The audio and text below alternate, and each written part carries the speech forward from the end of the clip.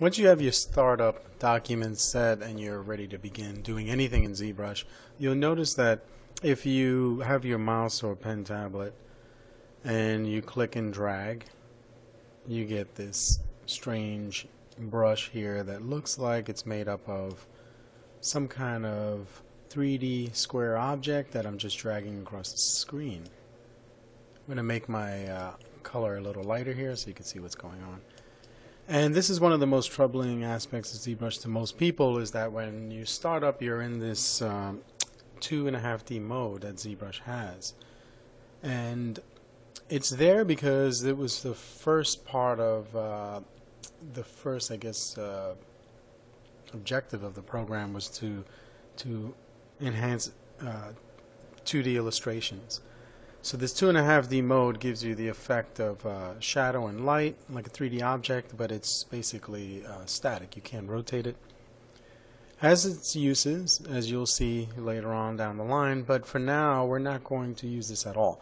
And this is very frustrating for people because they start dragging around and clicking everywhere and nothing's happening, and they go and click on something else, like this sphere, and they say, okay, now that's a 3D object, but then they click and they drag again, and this starts to happen. You just start building up this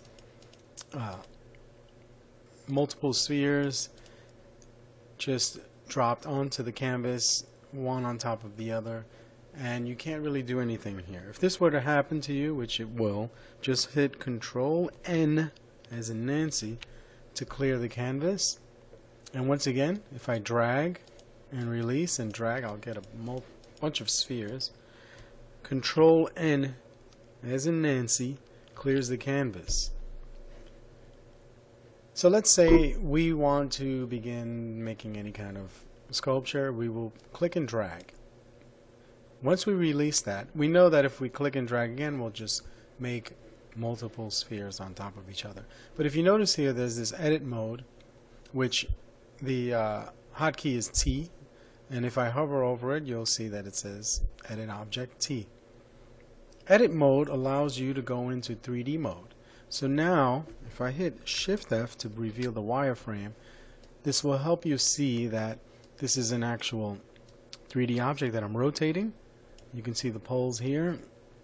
And so now I've actually achieved moving from 2.5D to 3D mode using this Edit T mode.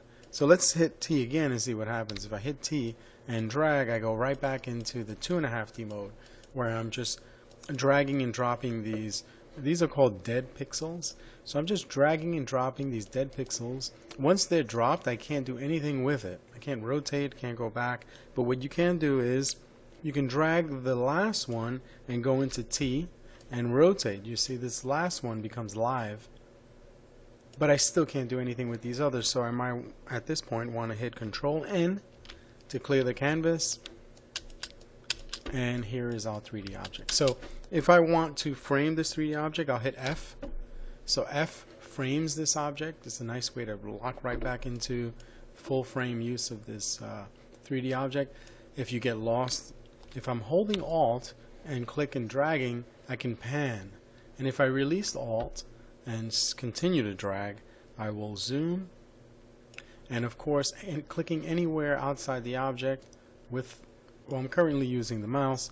With left clicking you can rotate, but on the pen I will be just clicking and dragging.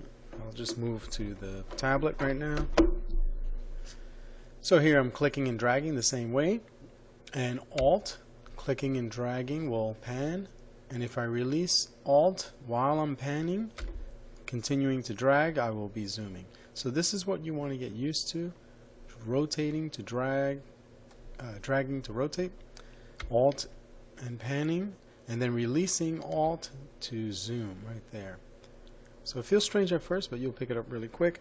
F to frame, and then Shift will lock to a view. So if I'm rotating towards any point and then I hold Shift, it will lock to that camera view.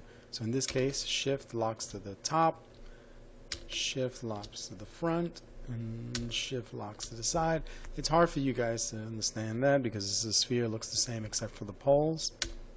But if you use any other object, let's go over to something like this spiral 3D. So if I rotate this and shift, it'll lock to that view, which is the left, back, right, and top.